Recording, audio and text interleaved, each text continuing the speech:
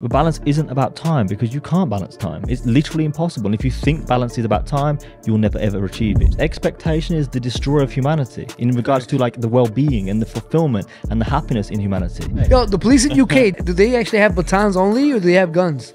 No, they don't have guns. What? Yeah. That's a wrap. I can't see it.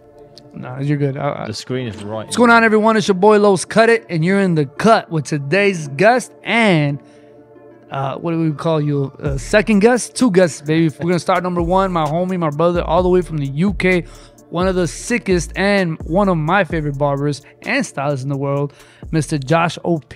What up, baby? That's good, bro. It's good to be back. Man, likewise. And our second guest from Chicago, Illinois. You know, he represents Aurora, if I'm not mistaken, right? Yep. Yeah, the one and only, the man that's making moves out here, that's killing it, man. My brother Kirby. What's up, Kirby? Thank you, man. Appreciate you having me. So, guys, it's been 2 months since I dropped the podcast.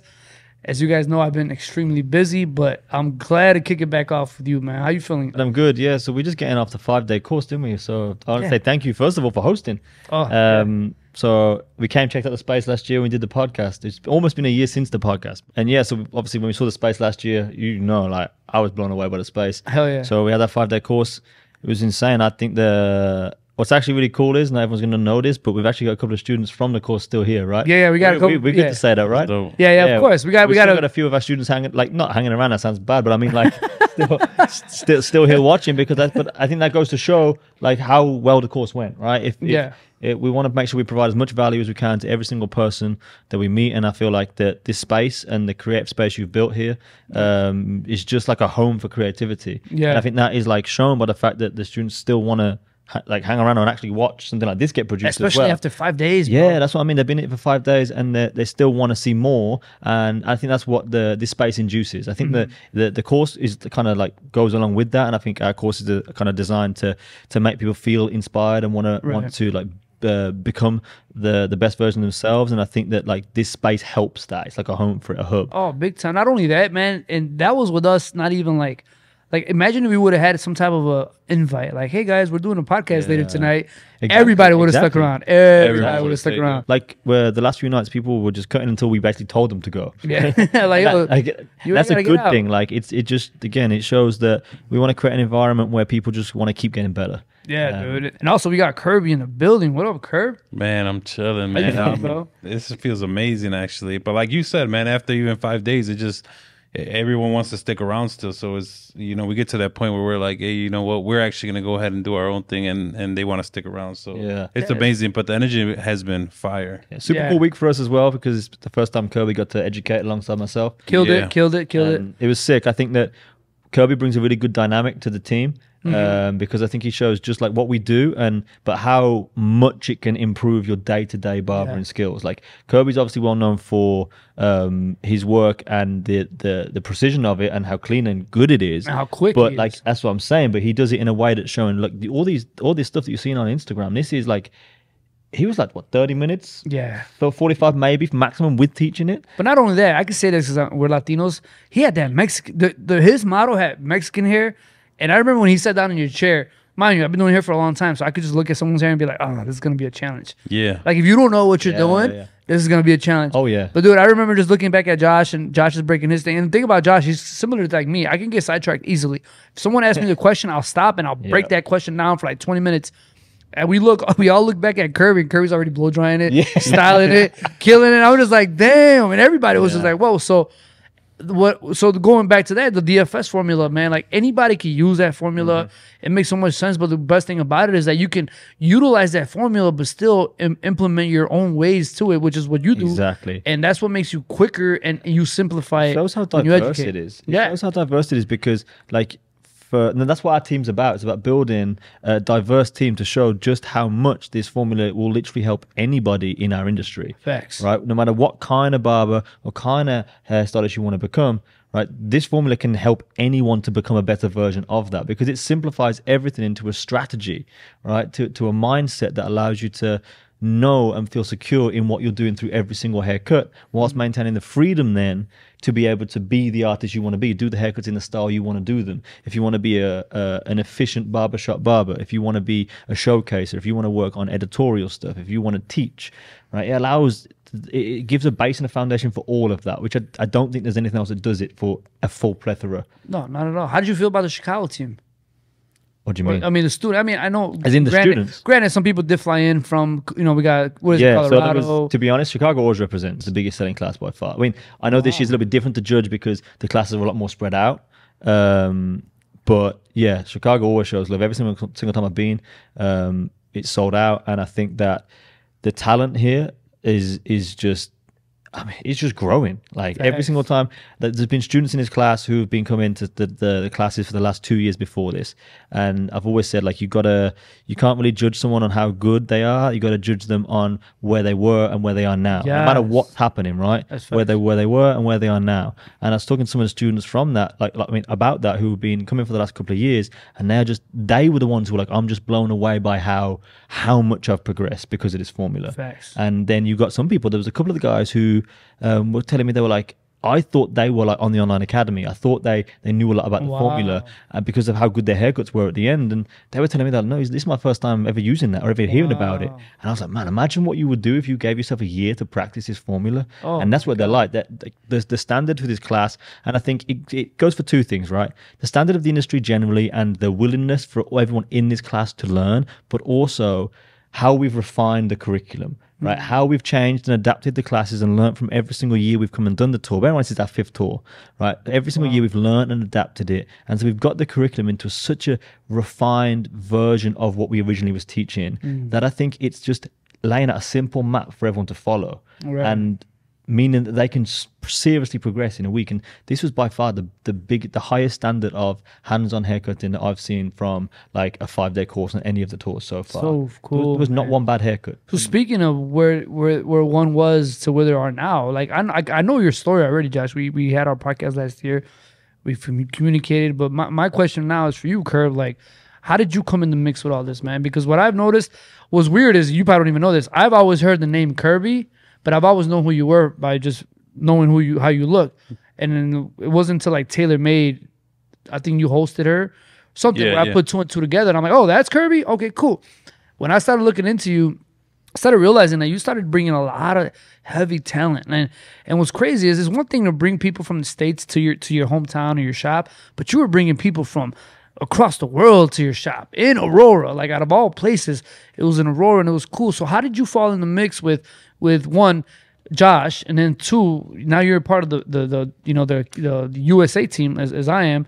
How did that come about, man? What's your story? Well, to be honest, it took me first year of signing up for the podcast, which was, I mean, for his education. I was like, wait, what podcast? Yeah, we're here at the podcast, right? But no, signing up for his first class. And basically, even now, I told you, it's the D.F.S formula now is on steroids. Yeah. Right? And that was a simple way of me telling Josh after this 5-day hands-on. I think I told him the second day, and I was like, bro, what I'm learning now to what I learned the second year, it's on steroids, bro. So the information that they're giving now, it's way more advanced and way more information given into it. But I met Josh, and I don't know if you remember last year I hosted him. Yeah, I was there. At our shop, and after that we just built this relationship that we pretty much did that today as well, right? So everybody that was in the educational class, we're all family now, so we all know each other, and then we built that relationship. And he noticed that I was still using the D.F.S formula for a lot of the hair cutting that I do and a lot of the precision cutting. So, but I've also just kind of taken my own style into creating the D.F.S formula and using the D.F.S formula and just, more efficient. Like he said, man, he was over here teaching, but by the time he was still like halfway through the cut, I was already done. But again, just speeding up into it and knowing how to use the formula in a more efficient way. So the best way for me to describe it, in a sense, not all the way, but it's like when it comes to fading, right? For barbers watching, what's the first thing we typically do is we draw our guideline. There are steps to fading where everybody does it, but somehow, some ways, some of us stand out from one another, right? It's a lot of different steps and variables that one takes to be different. The D.F.S formula is the same thing. You can learn the concept and understand it because it's so simple, but also apply your own touch to it that makes you stand out. And I see you doing the classes and all that, and I watch your videos. And what's cool is, one of the things that I took away from your podcast when we did ours, Josh, was you said is that when you create content, just create what you do. Don't go out of your way to create content, because then you'll always have to go out of your way.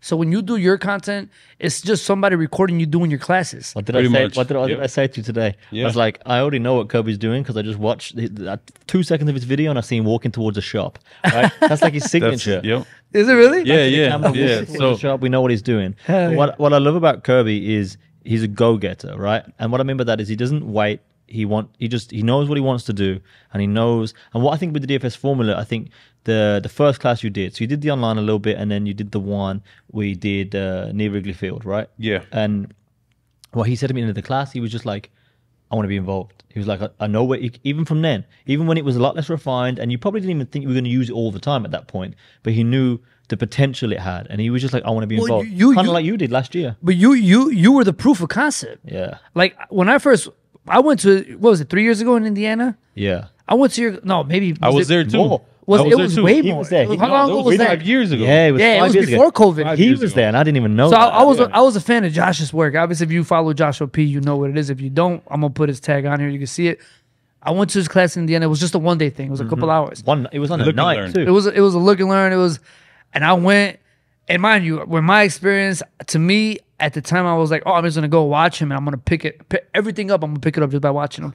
Hell, no, I walked out of there, and I was so confused, but not confused as in he didn't know what he was doing. Confused as in I was just like, whoa, like I know it works because he's showing us, Yeah. but I don't understand it yet. So I'm like, Yeah. I gotta understand it. That's where I don't think I am the proof of concept.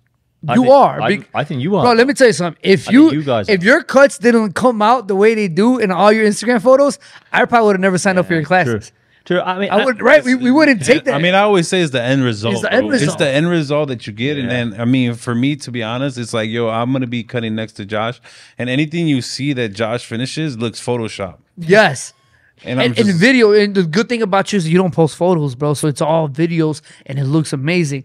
But most importantly is like, I said the same thing, right? I took his 5-day class and I was like, hey, Josh, so, you know, Yeah. you coming to America? Because if you do that, I want to be a part of that team. And, Yep. and I asked him, and here I am. And we got good things cooking up Yeah. for 2024, and I'm excited. But I just want you guys to know, man, is this right here, the best way to put it for people that are just watching is just like, yo, this is going to make you, if you're a barber or someone that has 0 to no experience and cutting, or yet alone just shear work or even styling, this is gonna just blow your mind on how easy it is, and it's just gonna benefit you in Yeah. every way. So I definitely recommend it. I mean, I've proven we're here, we're part of Yeah. it, and I'm with it, bro. I think there's going to be, well, not even I think now. I know that what we have is going to be a huge shift in the industry. Facts. Because Oh, I think it's going to make what everyone is perceiving as super hard, super easy.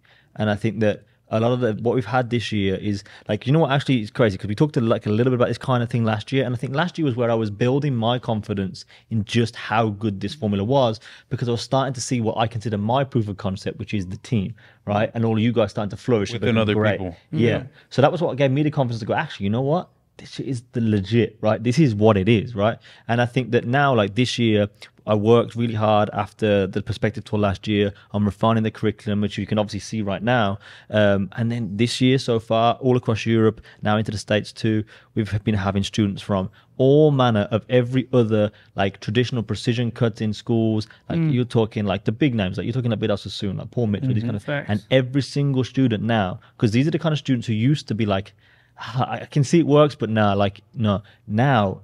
they're all saying, like, they're coming to me and saying, this is better because it's doing the exact same thing but easier. And one of them actually said, and it was a guy from Italy, and if he's watching, you'll know who you are. I cannot remember his name exactly. It's from Italia Barber Society was the company who got me out there.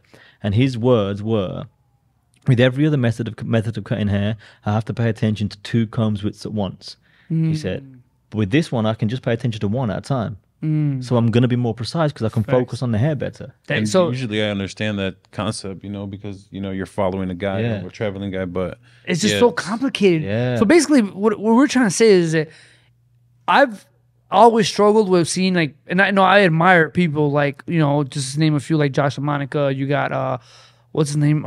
Sorry if I forget your name. Lutchman. Yeah. That are very precise cutters, and I've always admired that because it's such a technique and such a skill. But me, I think as a creative artist, my head's all over the place to sit there and be disciplined to break one, to grab a certain section, split that in half.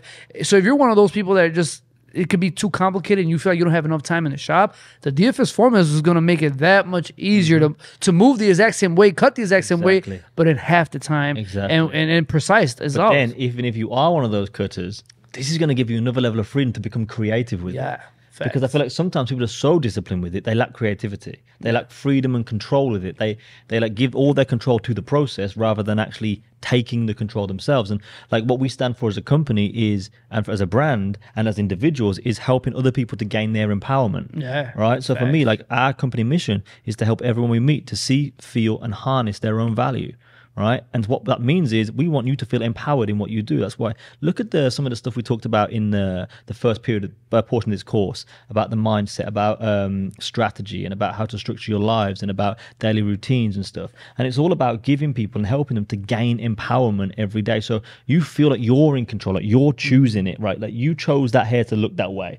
You chose to go to the gym at this time. You chose to do this. As creatives. And I think everyone in our industry is a creative, right? The way our brains work, we often need to feel control to feel fulfillment. Yes. Right? It's not necessarily just about being precise. Like we got to be fulfilled every day, right? We need to be as precise as we can, but we need to feel empowered doing it. And I think with other methods of cutting hair, is not many people feel that empowerment. Some do, obviously, and for some it's great. But I think for 99%, especially in barbering, and I think the phrase I've used many times is about the whole idea that like hairdressing, and at the moment we're trying to translate hairdressing into barbering. And I think hairdressing translates to the barbering haircuts. Like you'll do a great haircut with that technique, but translating it into the barber shop, I don't think works that well, because like I said, hairdressers have on average about 45 minutes to an hour to cut this much hair with zero fading. That's fucking true. Right? Barbers have on average, because again, we're not talking like all barbers and super high-end barbers that have an hour. We're talking average, we're talking 30 minutes max to do the haircut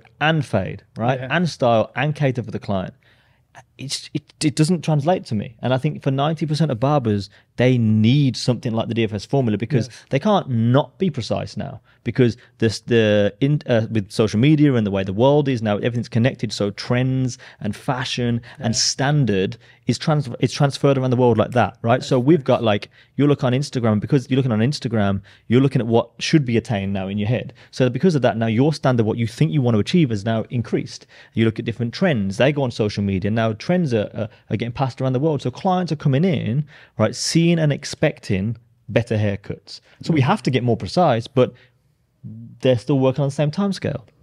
And barbers are going to want to be as efficient as possible to maximize how much they can earn. Facts. Right? So they're not going to want to necessarily double their appointment time when they can't double their price at that point. Yeah. So they need that efficiency. And that's where so this is saving lives, really. This is actually helping people day to day to not only cut hair better, but to feel better, to feel understand the confidence, to be confident. And when you're more confident, you cut better. And when you get all of these kind of things, you feel better. And when, like, remember we said success is a feeling. We said that on the last podcast quite a lot. But success is a feeling, and success does breed success. So like when you feel successful, like feeling successful through the haircut is going to make you be successful through the haircut. When you're successful through one haircut, what happens? The next one's good, then the next one's good, and the next one's good. And you're human. You're obviously going to have sometimes where you're slacking that day or whatever. But if you can 9 times out of 10 feel good every day as well as cut good, you're going to cut even better. Oh, that's I mean, there was days in my 10, 15, 20 years of cutting hair that I would just feel like I sucked. I'm like, why can't I get this fade right? Or I'm taking forever. And there's days where then there's days where I feel great, like I'm cutting in half the time. So for the people watching, why D.F.S? What's that stand for, and why'd you come up with that name? Okay, so I think I was just about to ask that. Go ahead, Kurt. What is D.F.S? Okay, so I mean, what it means, like literally means. Yeah, what it means and how'd you come? What made you name that? Most people know at this point what it means. It's dominant growth pattern, foundation, style, right? But dominant growth pattern, foundation, and style. Yeah, but that is in essence super simple, right? Super simple. But when we discuss it in the classes, we talk about it more so as the mindset that it really is, right? Because what it means is that what it stands for is your empowerment with your art, right? And that's what we want. We want people to feel empowered with what they create, right? Feel in control, as we've just discussed. And that's what to me it stands for. Right. It's the difference between what something means and what it stands for. And that's why we talk about it now in the classes as that mindset, right? The D.F.S formula, yes, is the 3 letters it stands for. But even when we go into the detail of the curriculum now, like when you talk about the D.F.S, when you talk about D, dominant growth pattern, it doesn't just mean look at the crown. That's it. No, yeah, it's broken down now into many branches. That's fact. So you've got a full understanding of every inch of what you're supposed to do. We discussed this week a lot about strategy and about how typically people will teach you how to, they'll teach you the steps of a haircut, right? They'll teach you. I actually saw, right, and I'm going to give him some credit for this. I just saw Titan Barber do a post, right? Titan Barber, Yeah, that's right? my bro. Shout out to Titan. Yep, that's my bro too. I actually brought him out too. Yeah, he did. Man, I wish I would have made it. I'm going to look it up because he actually captioned something Titan's a today. beast. Where the hell's it gone? I saw it today. Maybe he's deleted it. Oh, no, it was today, right? So 6 hours ago. But there's a difference between learning how to do a haircut and how to cut hair. Now, I would say, that's what he captioned. And I was like, that's fucking hit home for me because I was like, that's what we deep. do. We That's teach deep. people how to cut hair, not how to do a haircut. And 99% of education is centered around teaching people how to do the haircut.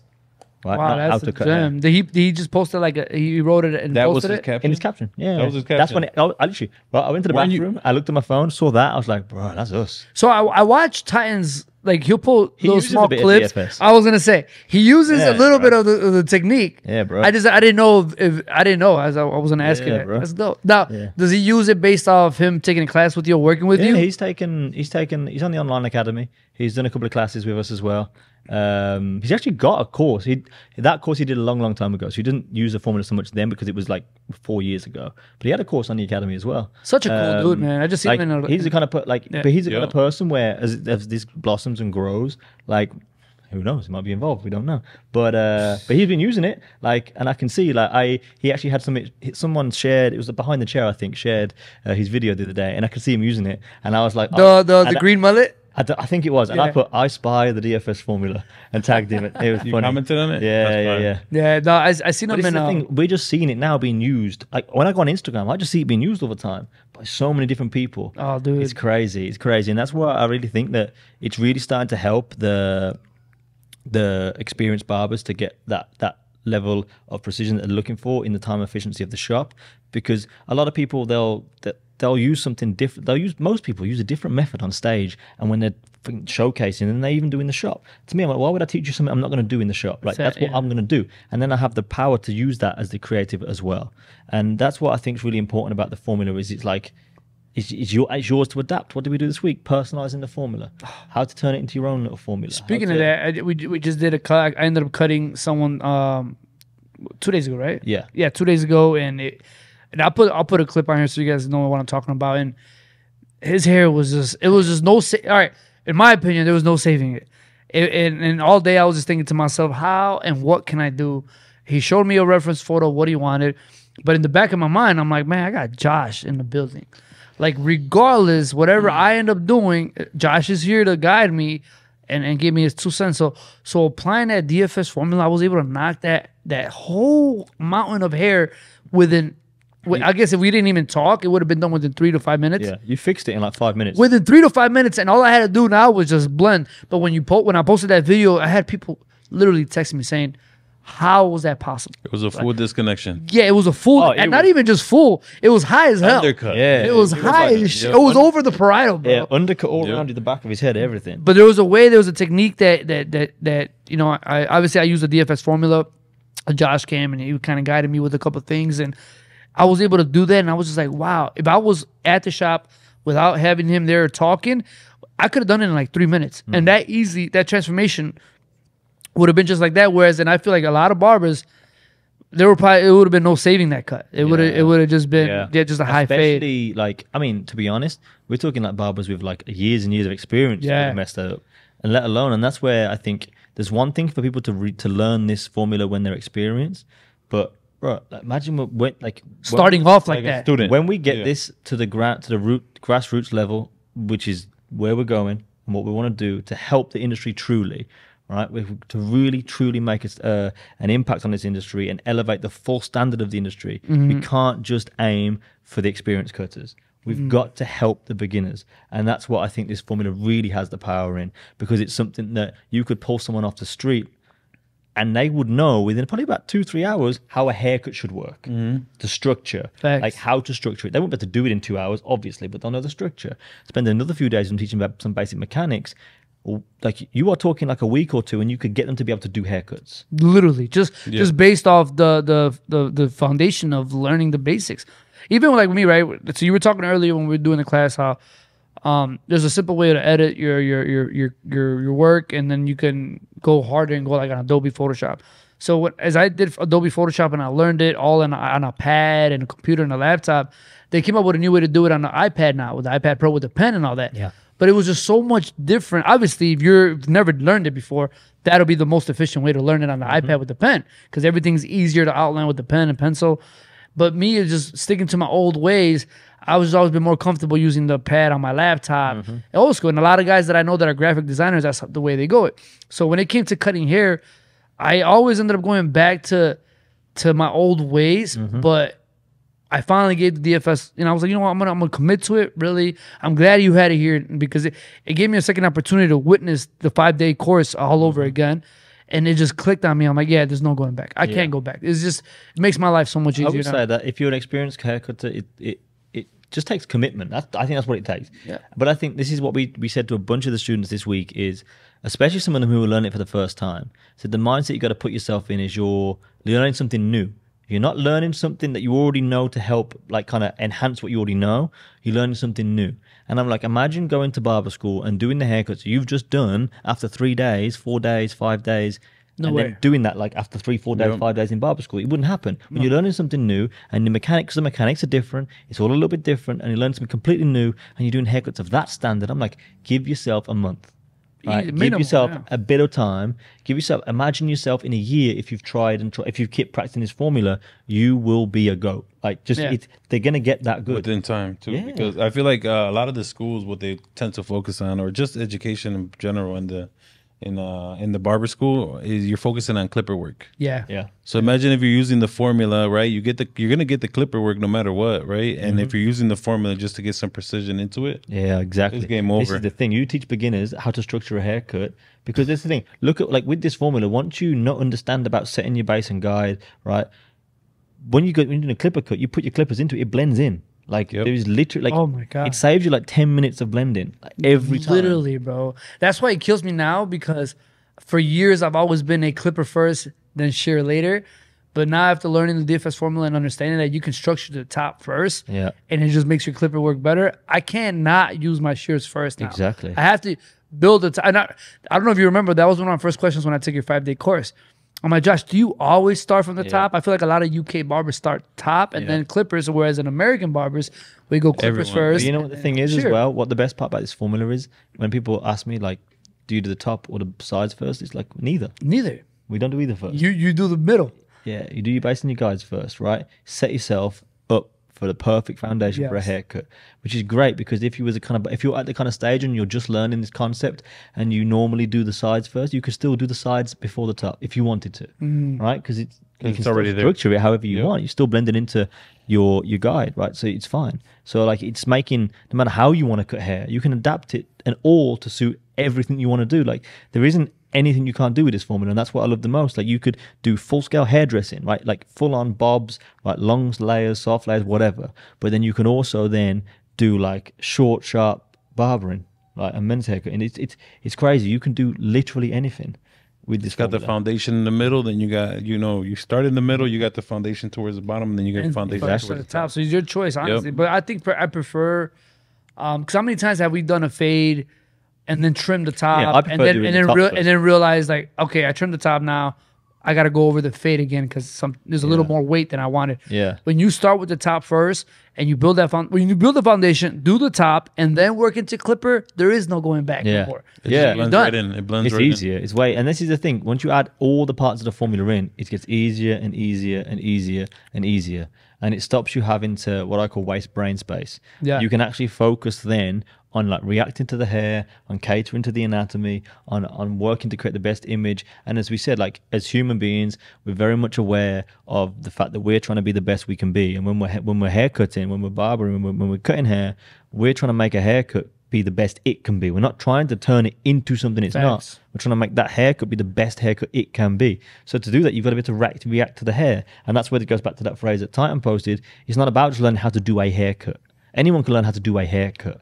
Knowing how to cut hair is different. Oh, that is, and I love that. That is so strong, bro. I read it and I literally said to myself, I was like, that is a bar.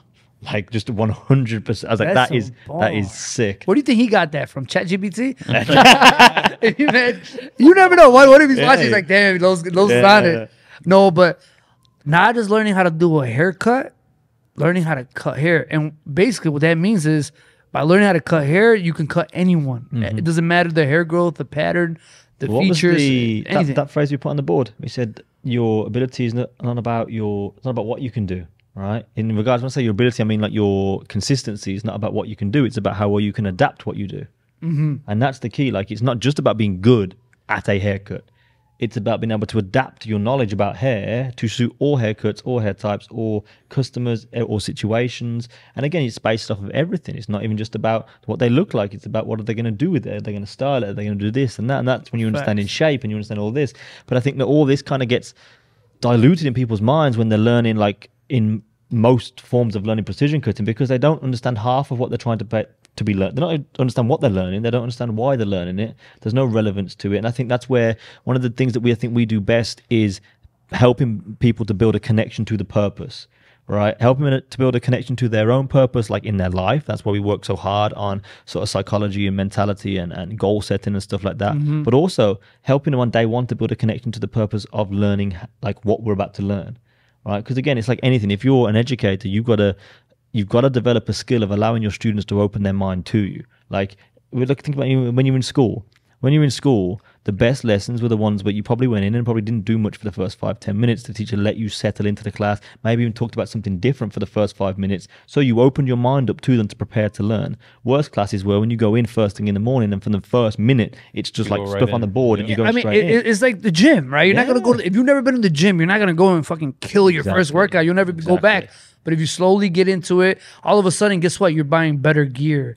All of a sudden, you're looking better. You're feeling better. You might go get tan. Your workouts are going to be better. Your weights are going to get better. You progress as you go, right? But yeah, I mean, it just goes back to what you were saying. If you had a message for anybody that's still skeptical, because I'm not going to lie, I've had conversations with real good haircutters, and nobody that's, I would say that you personally know, maybe people that know you, or have taken your class, and a lot of people have said like, yeah, you know, I like this formula, I like how he cuts it, but they always had a but this, but that. Now the good thing is I don't remember what their but was, but based on what I've learned and what I personally witnessed, and then seeing your proof of concept like Kirby and everybody else on the team, I know the formula works. Because one of the things that I've always told people is that if I've watched plenty of educators, and a lot of people just like to tell you what they're doing and how they're doing it, but not everyone could tell you why they're doing it.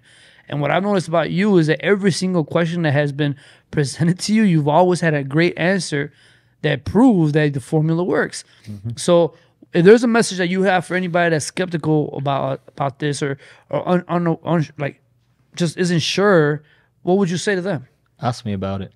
Oof. Damn. That's deep. That's another bar. He's got a 20-minute answer. Because like there's an answer. Like I can. He said he got a 20-minute answer. He got literally 20-minute answer. But it's true though. Like I this is the thing now. I'm at the point, and I think again, I have my proof of concept. I have a full-scale team that is growing and growing and growing daily. We've just signed up people for the team in Israel, in Romania, in Belgium. Right, we're signing people up in all over Europe, but also now look at how many educators we have here. Right, we have a team of 15 in the US, which is growing and growing and growing. The amount of applications we get in every day for the US, which isn't even stuff that we're like, from this class, I can guarantee you we get at least 10 applicants. Oh, right? Facts. Like this time, the models that we got this week. Oh. This time next year, we'll probably have a team of like at least 30 to 50. Right?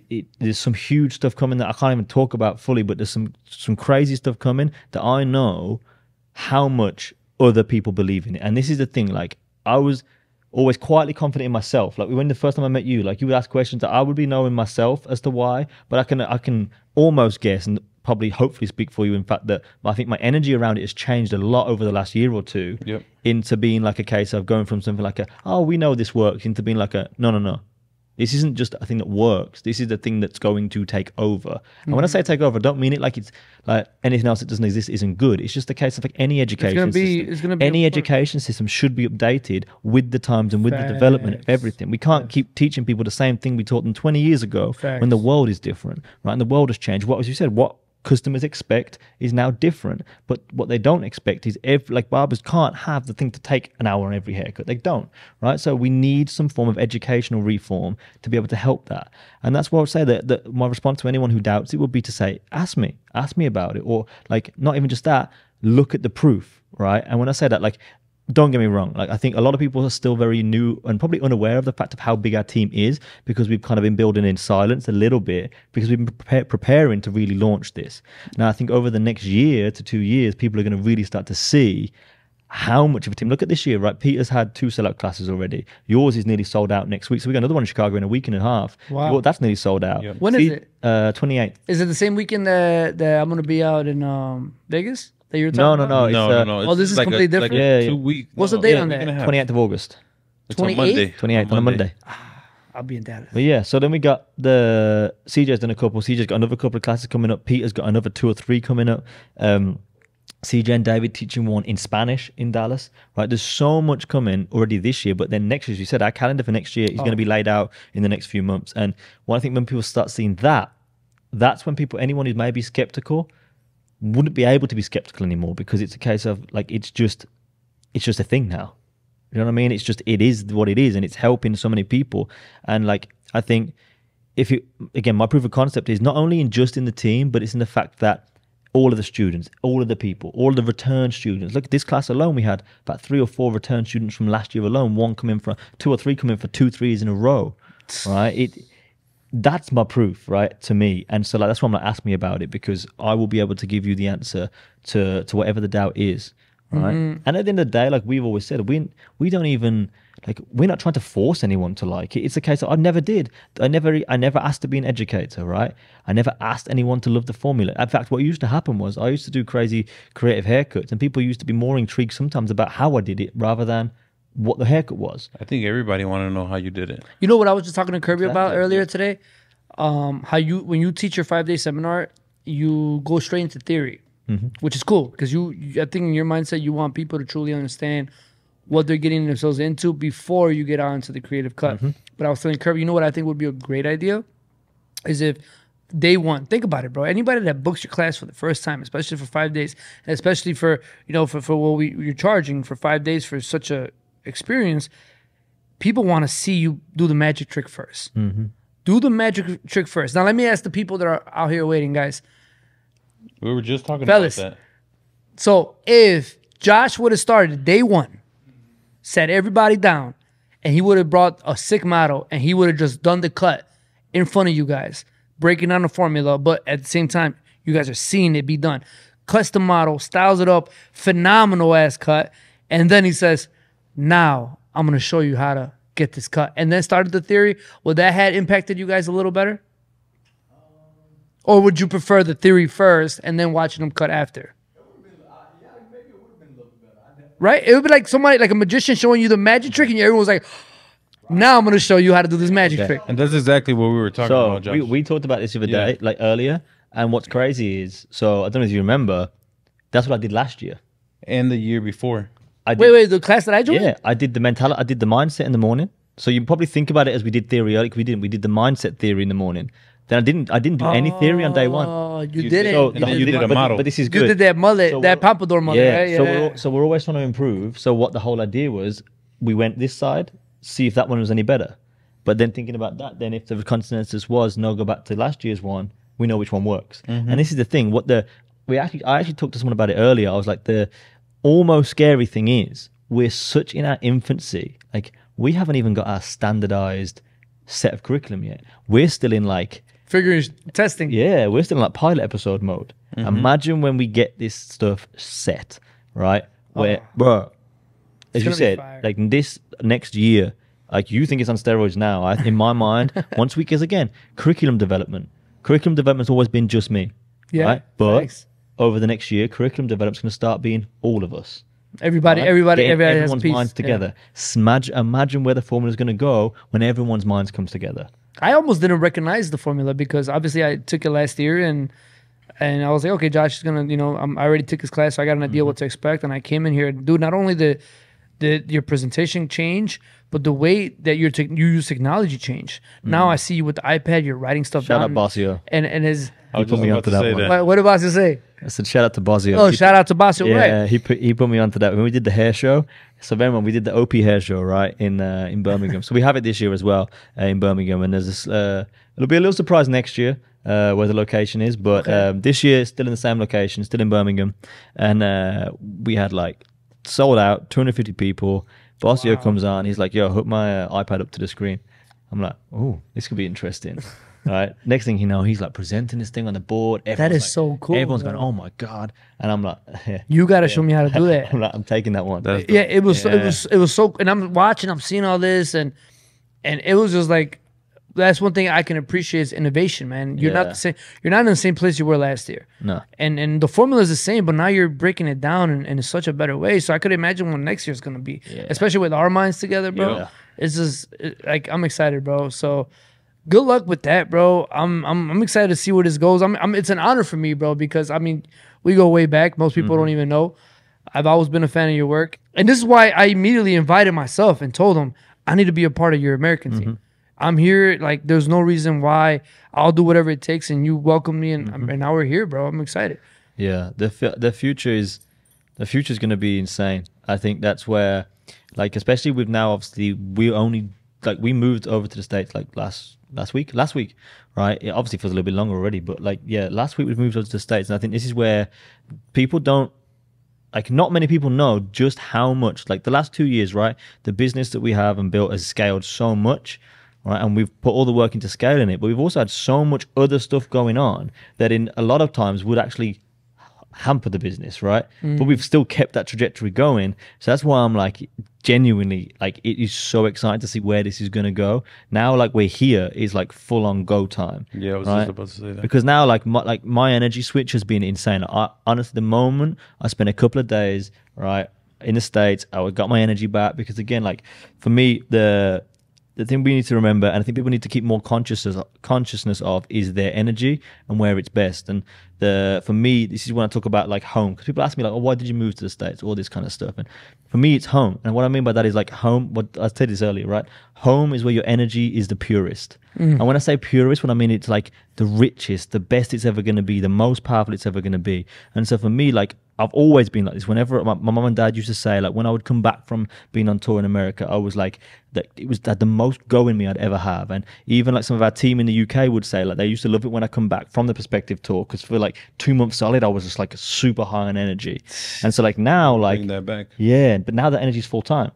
Yeah. And now the energy, now I'm also surrounded by the people with the energy. And again, that's where like you have to pay attention, like, not just to people's words and their actions, but literally their energy, right? Because energy, for me, energy shows people's actions true purpose, right? Because sometimes people act in a certain way, but the energy is a little bit off. You got to pay attention to energy over the action. Facts. And so what we're doing now is we're gathering in and building the team. It's what we've built in silence so far, because we built a team based on energy and commitment to the purpose, obviously, and being on the same mission, but energy more than anything. And now I know we're surrounded by people who have the same energy, who are on the same mission, who want to do the same thing, and our team is stacked, right? And we're getting stronger and stronger and stronger. As I said, there's some super cool stuff coming that it's going to be insane. And that's where I think that not only is like our future bright, but what I mean by ours is, I mean, like, everyone, right? The whole of our industry. To me, everyone is family. Any single person who wants to grow and be better is family. And that's when I say, like, we're doing this for the entire of our world, right? Facts. To get help everyone to harness their value. And at the end of the day, like, I took back to energy, like with barbers, right? And the barber shop, right? We are literally energy givers. And one of the reasons why I put so much emphasis on essentially mindset and strategy and fulfillment and how to gain fulfillment and how to be successful and feel successful is because as barbers, we understand giving energy. We give energy all day, every day, and we're very, very aware and very, very accustomed to looking after and helping customers' mental health and what we can do for them, what we can provide for them. But it's not very often at all that we stand and actually check on ourselves and see, like, am I in the right place? Am I around the right people? Am I doing the right thing? Am I taking the right steps? Do I feel good? Right? If I'm going to be an energy giver, how, like, do I actually have energy to give? At the end of the day, like, if you put other people first, you're not putting them first. Right? Yeah. You have to come first. And what I mean by that is you have to fuel up your energy. I won't repeat the story about the car journey because I say it nearly every single time I ever say anything. But it is, right? You have to make sure you're fueled at all times. I still use that car story, bro. Bro, it's so... It just sums up life for me. It just sums up life because you just have to make sure your engine is fueled at all times. And I think that, again, if you're a barber, like, it's a little bit different to a lot of people in a lot of different industries because a lot of different people don't give out energy all day, every day, right? At the end of the day, like, you've got to try to gain balance in your life. And what is balance, right? Balance is all balance. I think balance gets overcomplicated, right? Balance is simply where you give appropriate levels of fulfillment to all areas of your life, right? And most people quantify balance as time, right? But balance isn't about time because you can't balance time. It's literally impossible. And if you think balance is about time, you'll never ever achieve it. If you think balance is balancing time in one day, even worse, right? Because think about what realistically areas of your life should you be balancing? You should be balancing realistically your personal life, your career, your ability, like in technical ability, right? Your like, I'd say, like, emotional life, like your love life or your family, right? And then also your financial life, right? So you should be balancing all these 5 areas. In these 5 areas, will you have the time every single day to balance all 5 of these? Absolutely fucking not. So why are we even expecting it from ourselves? Expectation is the destroyer of humanity in regards to, like, the well-being and the fulfillment and the happiness in humanity. So, like, because at the end of the day, that's what when I say that, I don't mean it literally, because good expectations is good, right? And setting expectations for yourself keeps you to a standard. But what I mean by that is, like, expectations is a cause of negative emotion, right? Because, like, end of the day, like, if you have a fight in your relationship or whatever, right? That's mostly probably going to have come from the fact where your expectations weren't aligned, right? Facts. Because, like, yes, it might be their fault because they've stepped away from the expectations, but it's also your fault for maybe expecting something that they weren't prepared to deliver, right? Obviously, it's all situational, but, like, we've got to get to a point where we're looking after ourselves and we can be as fulfilled as possible, right? And I just get so passionate about helping people to feel good, right? Yeah. At 29, the mindset you have is so. But this is the thing. Like, I just wish people would look at balance in a way that was actually justifiable in regards to achieving it. Because the thing is, right, balance is not that hard, right? Balance is just needs realigning in terms of expectation. Because what you need to do is you need to think about balance in sort of a way that you can actually achieve it for you in your life. Balance is different for everybody, right? Because all you've got to do is fulfill these 5 areas of your life, right? And at the end of the day, people quantify, as we said, as time, but when you the example I use is, like, when you spend time, you literally spend time, you never get it back. And when you're spending time, what you normally do, and you're watching TV, you're scrolling on your phone, you're out for a meal, you're with other people, so, like, you don't really get much fulfillment from spending time. What you do get fulfillment from is creating moments, right? Moments last forever. Time is gone in an instant, right? So if we focus on moments in all areas of our life, these 5 areas of our life, focus on creating moments, achieving things, right? That's how we're going to get balance. So we've got to strategize our life to be able to fulfill these 5 areas. Now, our expectation of that fulfillment is going to define our balance, right? If we align our expectations of these levels of fulfillment, we could achieve balance. Now, what I would typically do is try to balance a week rather than a day. Facts. Right? Because I can probably hit that in a week, all 5 areas. But if I know I'm having a really, really busy month and I might not be able to balance it completely, maybe my balance that month shifts to a whole month. So I might think, okay, this month I'm going to balance the month. So in that month, I will give as much fulfillment as possible. Like, we all know, like, how my life, you know too, and traveling, right? I don't get to spend as much time with my wife as I would ideally like to. But so sometimes it'll be like maybe 1 day per week. If it's 1 day per week, to gain that balance, that 1 day is hers, right? Mostly. I'll do some work in the morning, and you do some work in the afternoon, but, like, generally that's all hers. If we only get a month, right? In a month, if we only get a couple of days in a month, because I've been away a lot, that means those 2 days we might do something bigger. We might go somewhere for the weekend, right? Because then we get the same amount of fulfillment from that than yeah. most people do from spending every night together. That's facts. And it's all about balance, right? And balance isn't unachievable. Most people will tell you that balance doesn't exist and you can't get balance. But I just don't think we're looking at it right. And again, as we said, that like what I said about expectation doesn't mean like you shouldn't have expectations. You should, right? You should know and understand your own expectations. But it's communication of your expectations that's key, because that's how you align. Are they correct, right? And expectation then with yourself is about communicating with yourself, right? Because that's how you set your own standards. And at the end of the day, no matter what you're doing in life, right, the only standards you need to meet are the ones you set yourself, right? But the standards you set yourself, right, they're going to define the kind of life you have, right? So we're talking about balance, but it's about standard, it's about expectations, right? It's about moments, it's about fulfillment. And balance is achievable. We just got to understand more about it. And that's why I put so much effort into not only delivering, and I'm hoping they liked it, but I'm delivering the ideas of like psychology and strategy and how to sort of like run your life in a way that is going to be like disciplined and strategic. And as we said, like having the strategy so that you encompass discipline, so you can live the most fulfilled life possible. But also like, I hope they liked it. Did you like it? They loved it. They loved it. But that's why I spend so much, not only time delivering it in the class, but so much time preparing it. Yeah. Right? Because if you think about what you see on the presentation, that's what the end product of it was. The amount of thinking that goes on in here on some paper. Take it from me, bro. As a world-renowned educator, I look at you and there's very few people that I can look at and be so impressed, because I get, the feedback that I get for my education, and then I sit here and I listen to you talk. I feel like, man, Los, you ain't doing shit. Like I'm not even lying. I'm saying this like with all due respect. Like I'm like, damn, bro, like that's education. And education is just knowledge, right? Understanding is not knowing something, it's understanding it, because when you understand it, you're able to teach it. You could try to teach something but if you don't understand it, how can you teach it? Yeah. And me and Kirby were just talking about this earlier. I was like, it's one thing to be an American barber and to do what you're doing here in America and kill it, but it's another thing for us as Americans to go to UK and do what you're doing here in America over there. You are coming from across the world and doing the things you're doing, selling out 5-day classes, bro, all over the US, not even just in Chicago. And you're not even from America, bro. And that, to me, I tip my hat off to you, because, yeah, I might be doing this and doing that in America, and I could probably sell out a class here and there, but do I feel in me that, hey, maybe I could go to UK and could I sell out a 5-day class? Probably not, because one, maybe I haven't built a foundation as strong as yours. So I have to truly understand. So I think this is where the D.F.S formula comes in hand for me, because I feel like once I truly master it to the level that you understand it, You will be going back over there. I will be going over there, because now guess what? My confidence is gonna be there. Yeah. Do people know I can fade? Do people know I know how to do designs and beards and all that?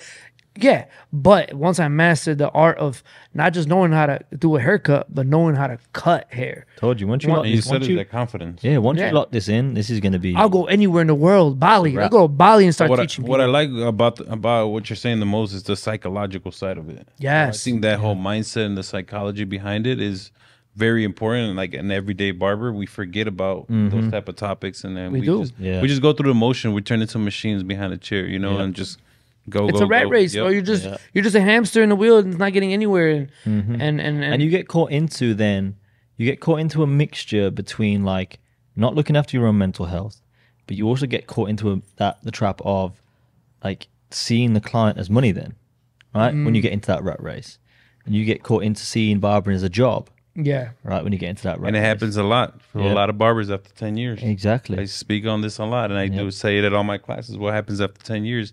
I know a lot of good barbers that after 10 years have gone into the CDL truck drivers. Oh my God. Or FedEx. What happened? You lose that passion. You lose that fulfillment that he's talking about. That's the thing. Sorry to cut you off, but No, that's psychological burnout, right? And this is the thing. Physical burnout is easy to spot. Physical burnout is easy to spot, and it's relatively easy to remedy. You just need a bit of a break, right? Yep. But psychological burnout is A, harder to spot, right? But B, if you do try and remedy it by taking a break, that actually emphasizes the psychological burnout, right? Because let me tell you, in my honest opinion, psychological burnout is simply when you no longer gain fulfillment from something that you want to gain fulfillment from. And this is where like psychological burnout affects relationships and marriages, it affects friendships, it affects business, it affects everything. Because but in the context of a relationship, right? If you don't like continue to explore new things to do and new experiences and go to new places and do new things, right? You need to do stuff like that to keep the same height of fulfillment, right? Because fulfillment is only fulfillment if it is as good as or better than last time, right? That's why I said be addicted to fulfillment in all areas of life. But right, that is where psychological burnout hits you, because what happens is you become stagnant, right? And you stop mixing things up, you stop doing new things, stop gaining new information or trying new haircuts or trying new different stuff, and then you gain psychological burnout. You get psychological burnout, but you don't even know you've got it at first. No, right? You don't spot it. Yeah, you just think you're being a bit bored. You think oh, work's been a bit shit recently. Yeah. But really what's happening is, like, that's why I say do one haircut a week for yourself.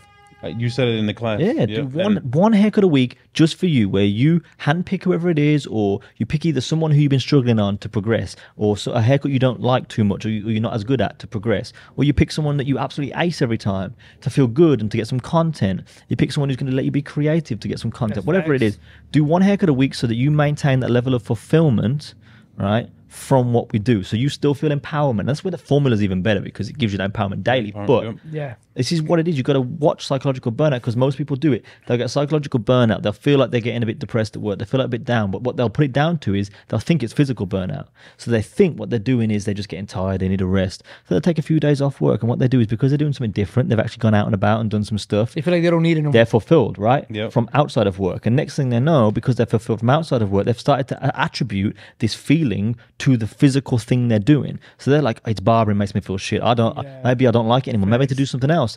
Next thing they drop out, and now they're in a job they don't like at all, because they had something that they actually loved, but they'd just forgotten how to love it more, right? They'd forgotten how to stay in love with it. And that's the thing. Relationships, we said, they take work. Like, you have to learn how to stay in love, not just to be in love, right? And I've been in those shoes before. To fall in love is easy enough, right? I think a lot of people could do that. To stay in love is what takes work. And this is the thing. I'm talking about this like it's so deep, because it is fucking deep, right? There's a reason why, and I actually said this on the last podcast about like barbers getting trolled for like tattoos about barbering and stuff, right? But as we said on that podcast, it's because we feel so good from cutting hair, right? And life is about what it makes you feel. And that's where, like, all these things in life that had the potential to make you feel this good, they have the potential to make you feel that good forever. But you've got to understand and learn and strategize how to keep that feeling. And this is, barbering is the exact same as a relationship. That's what I said. I don't know if you caught that video that I said in Colorado. We did a little runway show, and one of the intros was a video of me saying that. That show looked good, by the way. Whatever it was, I didn't see what it was, but that show looked good. It was awesome. And shout out to Rumble in the Rockies, my guy Tunes. There was an intro video where Poppy Blends was like, "Los, how do you stay so creative? Like, how do you keep moving and growing, and like where you keep that passion?" And I simply just said, and it was crazy because we did that in one take. Like, anyone that could watch that video would be like, "How long did that take, you guys?" We did it in one full take, and I didn't know what I was gonna say, but I'm really good at improvising, you know, because when you improvise, this is literally, if you're genuine, it's gonna come naturally. Yeah, it's gonna come naturally. Today's a good example. Right. So I sit there and he asked me, like, on camera, we got 3 cameras rolling, and he was like, "Oh, how do you get so creative and this and that?" And I literally just sat down. I was like, just keep learning. Yeah. Learn something just new about all to the say time. that. Every time you learn something new, you're gonna light that fire back Yeah. up. And as long as you bring it back into whatever it is that you're into, you're always gonna feel that fulfillment. Exactly. And when it came to me, I mean, after 17 years behind a chair, I was there, but I was burnt out. I thought it was more of a, I was like, hair, maybe I could do something else. But I learned physical. photography. I learned videography. I learned editing. I learned all these things that I brought back to my craft. I learned education. I learned being an educator. Yep. And all that I brought back into my path. And now I live that fulfillment, because I know that every time, like even now, I get to that little point where I'm like, I don't know how much longer I could do this education stuff. Like, how much can I keep traveling and going there? But if I learn something new that can help build that even more, then that fulfillment comes in, and I want to keep going. Same thing with you, the stuff that you're doing behind the scenes, the shops, the things you're opening up. You just went through a whole process that it cost you some money, but you learned. Yeah, it was all a learning experience. And we spoke about it. You learned it. Yep. But now, because you know it, now you're like, I'm gonna come harder now because I get it. You got that, you understand it, and this is crazy that you talk about that. And it literally, when you were saying all that, it just brought me back to that scenario. I'm like, just keep learning. Yeah, you know, the world is changing, and I think every day. and just like you said earlier, the world is changing. I feel like, and especially a lot of the classes that I do, is that staying relevant and educating yourself. So elevation through education. I feel like it's key. Oh yeah, 100%. What I used to say was, like for us it'll be our haircuts, but in general it'll be like your craft, right? Your craft makes you relevant. That's what gets you relevant in the first place, right? Your energy is what keeps you relevant, right? Being you, progressing, growing. And this is the thing, right? Your energy, like when it's at its purest and at its best, right, is when you're fulfilled, right? It's when you feel good. Facts. And that's where like you've got to curate a world to let you feel good, even in your discomfort. And that's one thing we focus on a lot this week, helping students to understand how to strategize their lives to even when they're trying to push themselves out of their comfort zone, how to make that scenario the most comfortable, right? There's a reason why like top athletes, right, and performers and artists, right, will have like a pre-game ritual. They'll have like a pre-show ritual. They'll do the same thing that makes them feel good so that they are the most comfortable they can be before they become uncomfortable. And that's the thing with cutting hair. You want to learn a new haircut, right? Why are you doing it in the shop? Why on earth are you doing it in the shop? You were just talking about that at the class. Exactly. Why are you practicing during performance? Right? You're performing. So take yourself out of the situation. Not just because you're not going to do it right. You might, but put yourself in a comfortable situation to practice something uncomfortable. So put yourself in a situation where there's no time limit. The customer's not paying. He knows you're trying to do something either new or develop or whatever and grow. So all this scenario is just as comfortable as possible, nice and relaxed, and you can just focus on the one uncomfortable situation, which is the haircut. Facts. Most barbers will try and do it to a paying customer within 30 minutes. Yeah, exactly, and make the whole situation 10 times more uncomfortable than it should have been. So now they attribute then pain to like this learning a new thing. And this is what happens to a lot of barbers. I think like a lot of these barbers who will probably be semi against like this sort of like transition in the industry to becoming a bit more precise and better haircuts and better service and all that. I think it's because they more than likely have tried it a little bit once, right? Probably fucked it up a little bit, right? And then thought, nah, it's not for me. Fuck that shit. Yeah. We just need to stay what we're doing. We need to stay down here. Because they practice it right there and then in the shop. Exactly. Facts. Exactly. Like customers don't Did want you see this. my trunk? Remember I opened up my trunk today? What was All in the there? doll heads do this guy. 50 mannequin Don't let heads a in cop there. pull you over, bro. I swear. Did you guys see that one video on I think it was TikTok where There was a wig. There was the wig was hanging out, so they called the cops, and the cops stopped. There was a body in there, and it was just a damn wig. Yep. So that's literally That was funny. Curb opened up his trunk, and I was like, "Whoa, the hell's all that?" Yep. There's like That 15 doll reminds me, heads. during COVID, I was filming an online academy tutorial, and someone actually called the police on me when I was cutting a mannequin head. Really? Why? Because they thought I was cutting hair during COVID, and I was in the barber shop. I had the curtains open, Stop. everything. You couldn't. But you were doing a mannequin. I was doing a mannequin. Yeah. Police turned up twice, right in the same day. Yo, the police in UK do they actually have batons only, or do they have guns? No, they don't have guns. What? I mean, like a certain facet of the police like force carry guns, but they have to like 9 times out of they have to be like specifically sent somewhere. Like the actual general police, most of the time just have like they'll have the sticks, but then I think some of them will have a taser maybe. Okay. But generally no. For everyone that's watching, how safe do you feel out here in Chicago?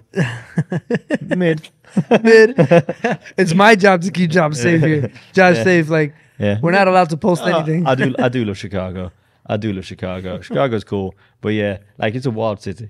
It's a wild city. The beautiful wild city. Yeah, I'd say safe. I'd say that I felt safer here than I would if I was walking around London. No. Really? Out here? Yeah. Nice. That's what's up. That's good to hear, man. Yeah. Oh, any other words, Curb, Josh, you want to add? I would say like, okay, so here's a question. Talk to me. Because this is the question that I'll get asked a bunch, but not necessarily feel like I ask, or even maybe even because like I told you, I'm not a good interviewer. I know I just talk, right? Yeah. So I feel like sometimes even if we got asked it as a collective, as a team, my instinct will be to answer the question. So like what I would say is like, like where do you see this going? Ooh, like what in general? The industry, the formula, us as a team. I was just about to say the what in general, like. So I would say like as a whole, as a what we're bringing. You want to go for first? It's a big question. She asked me a similar question. It wasn't strictly based on the D.F.S formula or what we're doing, but she just asked me what do I see the industry going. Now, it's really hard to, there's so many regions in the world, so much going on, so many different universes of barbering going on. So, but in my vision is what I'm seeing is that it's no longer going to be the difference of cosmetology and barbering. I think it's eventually going to fall into one sooner than later.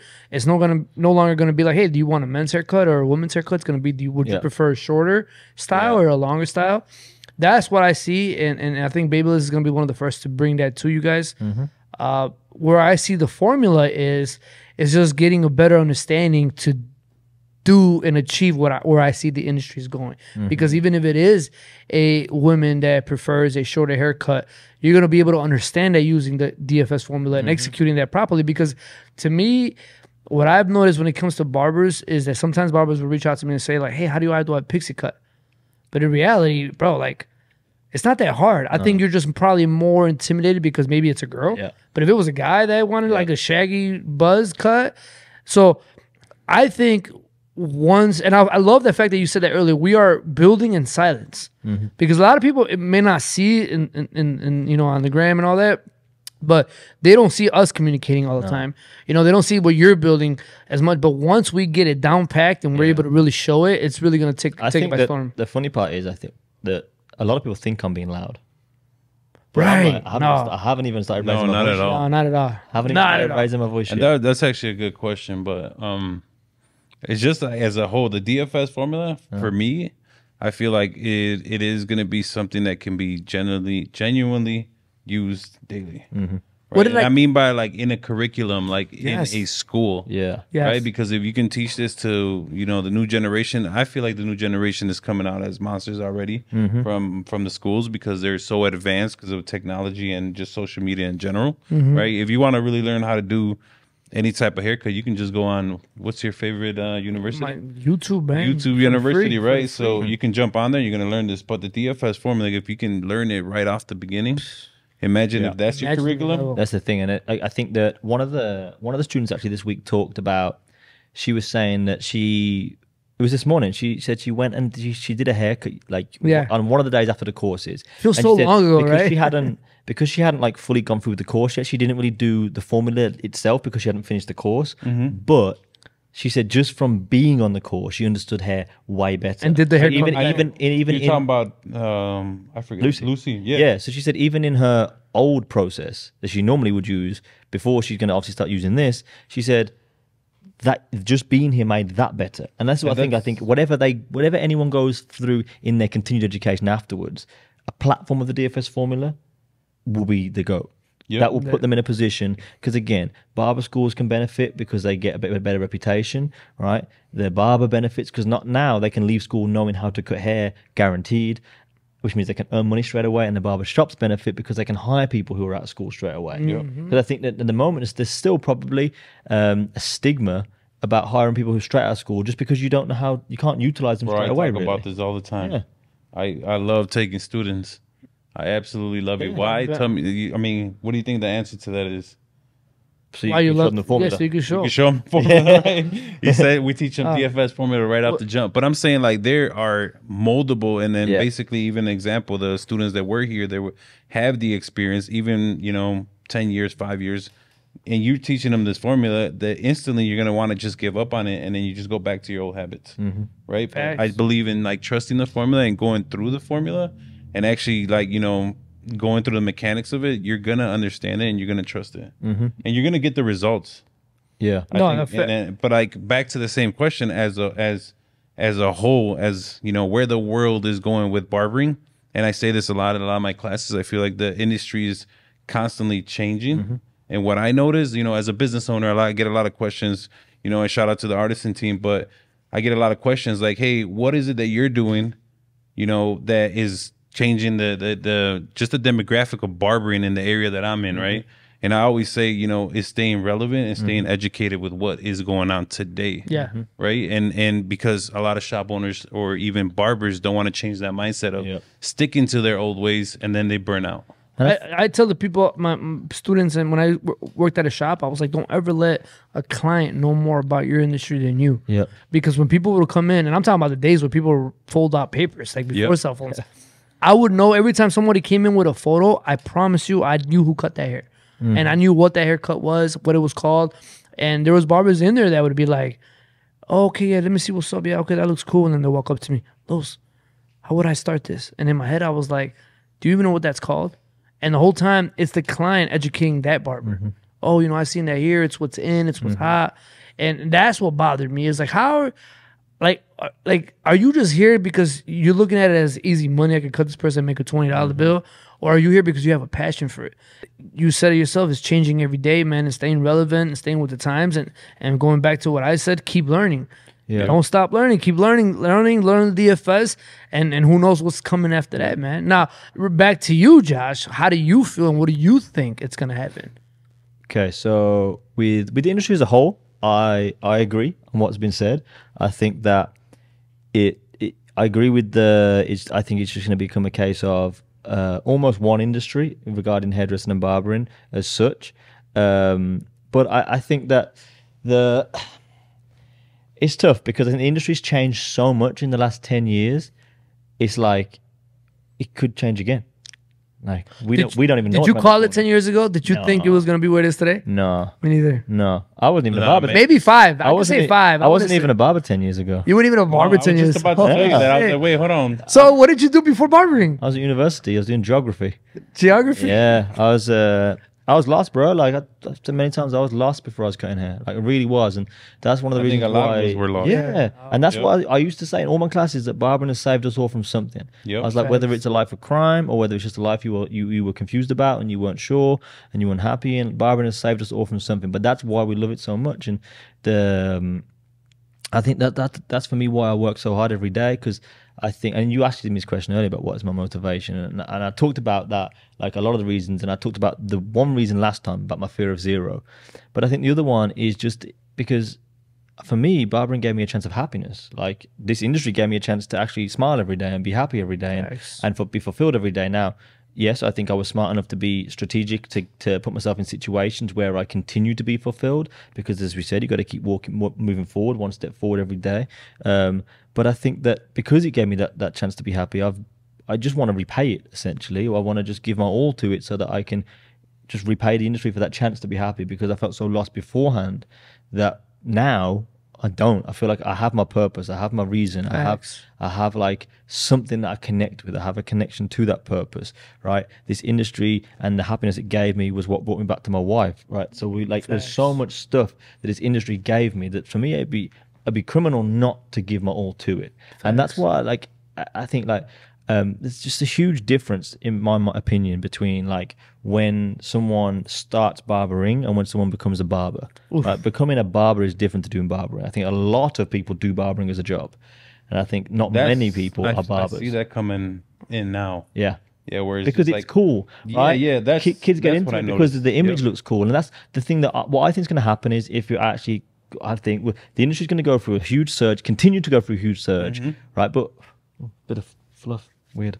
Anyway, but I think the industry is going to continue to go through a huge surge of people, of an influx of new barbers, right? And I think that what's going to end up happening is what does happen. We see all the time barbers dropping out after 6 months to a year, 2 years, because what they do is, and again, this is where I think sometimes social media, like it has its obviously amazing parts, and I'm a full advocate for it, but also can be a bit detrimental because people come out of barber school, they learn to cut hair, and I know I'm rich to say this because I was teaching after a year. I know, right? Because I don't mean like that. I never intended on that. You were teaching after a year, but I never intended on that. Like I was never I never asked for that. But I think kids come out, right, and they think that if they should be at this pinnacle of ability right off the bat in like a year. Yep. It was like maximum 2 years. When they're not, they get that psychological discouragement, burnout. They start to feel discouraged by it, and then they drop out. And what I think is probably going to happen is a period of coming in and out for people, and then I think then a real strong point of the industry, because I think what will be there still is the people who at the core absolutely love it and have a deep burning passion for it. And then I think I think if we can utilize what we know is coming with the D.F.S formula, said working with schools, right, getting it into the grassroots level, teaching people from the ground up with the D.F.S formula, right, and then get to a point where we're just left with a real strong set of barbers and hairdressers and hairstylists to really push this industry forward to become what it should be, where, as you said, it's seen as a really reputable job, not just where it's reputable, like it's cool, but where it's a career where you can really start to earn money. Like the amount of barbers now, like again, obviously right now it's not a huge percentage, but the amount of barbers earning 6 figures now is just far surpassing what would ever have been imagined 10 years ago. Oh my God. Right? So like, that alone shows the potential. So for me, what we need to do, and in my mind, the D.F.S formula is a great vehicle for it, is like, we said it in the end of the class today, like barbers like ourselves who are super passionate about moving forward and progressing, as much as like there's a lot of us and we feel like we're a great, huge community, I'd still think that we're only probably taking for 20%, 30% of the industry. 20, yeah, maximum. So there's still like 70 to 80% of the industry who, not non-believers, that sounds weird, but like, you know what I mean? Who are either unaware of the potential or fighting against some of the potential because they're scared of change. Yeah. Right. But I think we need to first lead by example. But I do also think, like anything in life, people have to have a connection to a purpose. Right. So these barbers often probably haven't seen anyone in their world benefit too much from it, or only see it online, right? And again, what do we say? If you don't have an emotional connection to someone's journey, you often feel jealousy and envy, right? So what's probably happening is they're seeing people they don't have a connection to getting this success, feeling like that they're not going to be the person to make it, so they end up wanting to give up and end up resenting it. But so we're going to need to keep growing and growing and growing, so that they end up like seeing that as part of their real life. They see people doing this and achieving these things. They know it's achievable, and that's what I do see the D.F.S formula and some of the other stuff we've got coming has been a great vehicle for that, because I think it is a way to get their level of ability up without it necessarily having to, what in their mind would be kind of go through all of the hard, complex stuff, right? So I think that then gives them a connection to a purpose. They're like, okay, this is something I could actually do and I can get on board with, because that is easy and I can create that with this, right? And I'd be quick. Once they get that, they'll start to see their level going. And once they see they're getting better, they'll be like, well, I can probably charge what they charge now, because my work is just as good as I'm going to charge that now. Next thing you know, you've infiltrated in a way that 80%, 70% who weren't really on board at the start. And I think that's where the industry's got to go over the next 10 years. It's to, like, if we keep growing as our 20% essentially, or 30% maximum, what's going to end up happening is a fucking split in the industry, where we essentially have almost like countries have sometimes, where there's like, you're either poor or you're rich, and that's about it. And we don't want that, because that's going to be a huge conflict in the industry. We got to make sure we don't go, well, they're not, like, actually, fuck them, we don't want to, like, no, we've got to help everyone get up, because the industry is only going to be worth what we know it should be worth if everyone's up here. If everyone's doing. We can't be worth what we think we should be worth if people are down here and some people are up here. Somebody got to get everyone up here. Somebody asked me today, they're like, Los, man, and I think that's the psychological mindset of a lot of people, right? They're like, Los, so what's your end goal? Like, what are you trying to do, bro? What's your end goal? And I looked at him and I was like, just to keep going hard, to give it the best that I got. Because if you would have told me this 5 years ago, if I would have told you my end goal 5 years ago was like, I want to be on a magazine, or I want to be on stage for a company, then once I hit that end goal, there's nothing after that. But if I keep telling myself, I want to just go hard every day, give it my best, you'll exceed all expectations, dude. And I think a lot of people have end goals, and you shouldn't. You should have goals. You shouldn't have end goals. I love what you're saying. So what you said, give your best, because something I really, really believe in, and I posted a while ago, I actually posted about the online academy about it, is I said that, like, too many people are striving to be perfect rather than striving for their best, right? And what I mean by that is, like, I've never, ever strived for perfection, right? I just believe in giving the best out that you've got at that time, right? If I look at our branding, if I look at my business knowledge, if I look at our online academy, right? If I look at any of what I've done over the past 6-7 years, or we've done as a business for the last 6-7 years, if I look back at some of the old stuff, I'm like, oh man, that's horrible, right? And I think that about my haircuts, I think that about branding, I think that about quality of production, I think about everything, right? But at that time, that's the best, that's all I had, right? That's the best that I had at the time. I look back at the D.F.S formula when we first started the curriculums, the first time you learned it, I look back now and go, yeah, I can see flaws in that curriculum. But this is the thing, I couldn't then, but I took on board every bit of reaction and got it better and better and better. But I never strived to be perfect. If I waited for everything to be perfect, we literally said this earlier, if I waited to be perfect, I would still be sat in my mum and dad's kitchen wanting to be a barber. Oof. Right? Yeah. That's literally where I would be. Deep. If I'd have waited to be perfect. You didn't wait to be perfect at the start, you just did haircuts because you wanted to. But barbers always give that mindset up once they get good enough in their head. They then keep striving to be perfect, and then they work in a level of fear. Hello, buddy. They work in a level of fear and anxiety, because what they're doing is they're fearing judgment, they're fearing people laughing at them, they're fearing not being good enough. So they don't put out what they can do. They don't put out their best because they're waiting for their best to be worthy enough or good enough. No. But you're never going to be good enough. You're never going to feel that way. You're never, ever going to feel like you're good enough. There's never going to be a perfect put it out. Exactly. And again, at the end of the day, if like the phrase I've always said is, like, well, do things before you're ready. Yes. If you wait till you think you're ready, someone's beat you to it. Yeah, right. Facts. Someone will beat you to it. Yeah. And then, Guys, we're an hour and 21 minutes in. I told you I talk all night. Phenomenal. We gotta save room for the third podcast. True. Guys, wow. I mean, D.F.S formula. All I can say, Josh OP, all the way from the UK, who is now out here. I didn't want to say it, but now you said you're living out in America now. So there'll be a lot more going on. If you have any questions as far as what this is about, what the course is about, or anything at all, man, you could DM him, DM me, DM Kirby.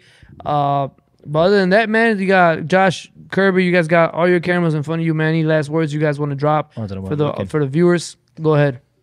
Over to you.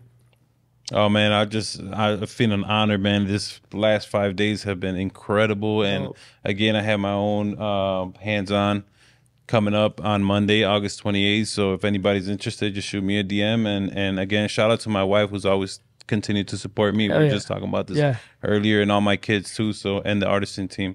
Yep. So, all right, Josh, Melo, come here. My last little bit. The last thing I want to say is I want to touch upon just an issue I actually posted on Threads recently. And the reason why I want to say it is because it kind of goes along the mentality that we talked about tonight, but it also goes into just helping people to like in that balance, right? When it comes to say like self-care, right? And time out and that like burnout and stuff, we have to remember all times, right? And I wanted to put this up because I think it's a really good point to make to a lot of people, because a lot of times we like often use self-care and time out as like sometimes an excuse, right? We're all guilty of that at times, me included, everybody, right? But the phrase that I said was self-care and time out can turn into avoidance and procrastination real quick. Keep your discipline. And that's my lasting message. Beautiful. All right, guys, man. Deep. That was deep. I hope you guys enjoyed this episode. We're back. We're going to keep dropping them, hopefully more often. But till then, on to the next one. Let's go. Salute. Let's go. Oh, that could have went for like 2 hours.